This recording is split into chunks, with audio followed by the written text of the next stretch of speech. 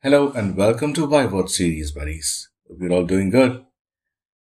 Let's see what is the communication part in voiceovers. How to communicate with clients regarding voiceover. Communication is a vital tool in voiceover business. If you are a good voice artist and need consistent business, then you definitely need to have a straightforward connect with many people. Today, after social media has opened up, there are many ways to reach people. Google search client using keywords of your interest, check their website, find people to talk, call them to introduce yourself, discuss on your interest and ask their email ID. Then write a humble message on the points discussed and send you sample or voice demo. Follow up once in a fortnight or sometime in between. Normally, clients would procure your sample and keep them in their database. They will call you only when the next requirement comes. So be in their good books and build a rapport. That's very important. Be very friendly. The other method is to participate in FB forums and establish your contacts with samples. You also have Insta and WhatsApp to send samples and find people who would be interested to hire you or fix you.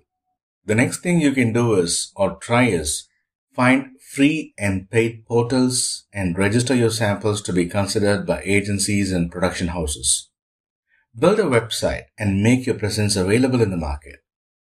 Now let's see what are the do's in communication. Be polite and courteous in your mail and telephone conversation. Be clear in what you speak. Don't go in circles or roundabout on things that you would like to convey. Showcase your interest and get to know more about the company. Build a rapport for a long-term relationship with clients. If they are busy, ask them the best time to talk or call back. Show your dedication and flexibility in work. Now, what are the don'ts? The don'ts in communication that you have to keep in mind. Never chase emails or make repeated phone calls. That would really irritate or annoy the clients. Don't discuss on money matters initially. Don't be rude in your conversations. Don't ask who are the other artists who have been hired if you're hired with a project. Don't ask on big volumes of business initially. Don't ask for many contacts or referrals. If you happen to have a language barrier, talk with them in simple, neutral English. Plain English voice, neutral English voice. Take some precautions to speak confidently and fluently with clients. Written communication has a thread of details to refer later anytime because that will be a proof of your conversation. Understand the client's need and ask for a script to go through them.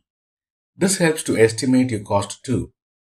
Help them to understand your expectations too while you communicate. Remember, communication is the key factor or the key points, the key feature for voiceover success. The better you communicate, the better you are. I'll catch you in another interesting question and answer session.